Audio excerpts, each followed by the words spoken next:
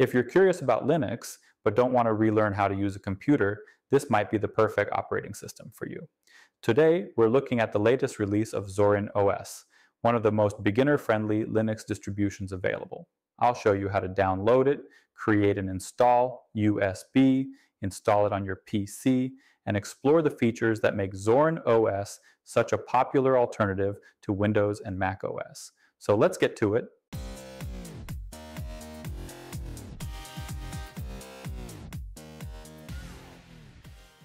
Zorin OS is a Linux operating system designed to make switching from Windows or macOS as easy as possible. It's built on Ubuntu's long-term support base, which means it's stable, secure, and well supported. There's a very low learning curve for new Linux users, and Zorin OS also provides excellent performance on older PCs. So if you're looking for a Windows 11 alternative, it's worth a look.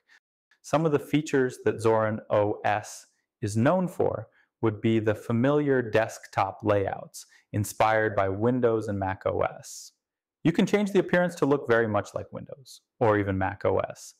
There are familiar web browsers, email clients, and office productivity softwares to make it feel like home. Zorin OS doesn't try to overwhelm you with a bunch of options. It focuses on making Linux feel comfortable and approachable. If you are a basic user, then Zorin OS should be quite easy to pick up and go. Before installing Zorin OS 18, here's what you'll need. A target PC or laptop with a dual-core 64-bit CPU. At least 4 GB RAM, but I'd recommend 8 GB if available. You'll want a minimum of 25 GB of free storage and an 8 GB or larger USB flash drive to build our USB installer. Firstly, we'll hop over to the official Zorin OS website and download Zorin OS 18 Core. The Core edition is free and includes everything most users need. There's also a paid Pro version with extra layouts and apps, but it's completely optional.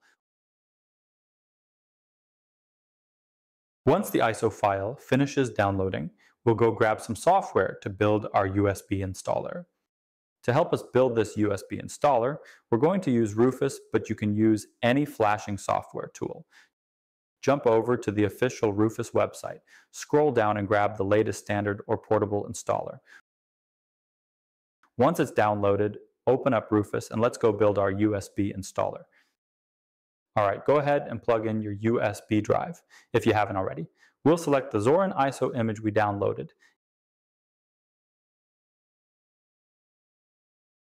and then click Start to flash the image.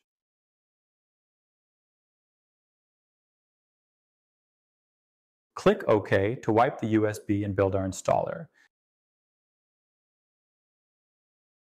Once Rufus is finished, plug in your USB drive to the desired computer you want to install Zorin on. We'll power on or restart your computer and access your boot selection menu. You can usually access your boot menu at startup by hitting the F9, F10, or F12 key on your keyboard. You may need to do a quick web search to find your computer's boot menu key, or you can drop me a comment below and we'll find it together. Now select your USB installer drive and hit enter on your keyboard. Select Try or Install Zorin OS and hit enter on your keyboard. This initial portion of the install will kick off and may take a few minutes to complete, so be patient.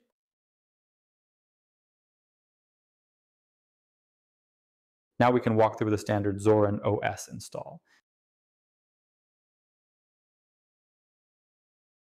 Select your keyboard layout and allow for updates and third-party driver installation.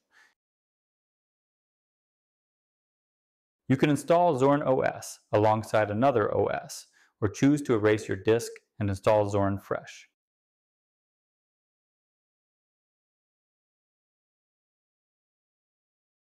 Set your time zone.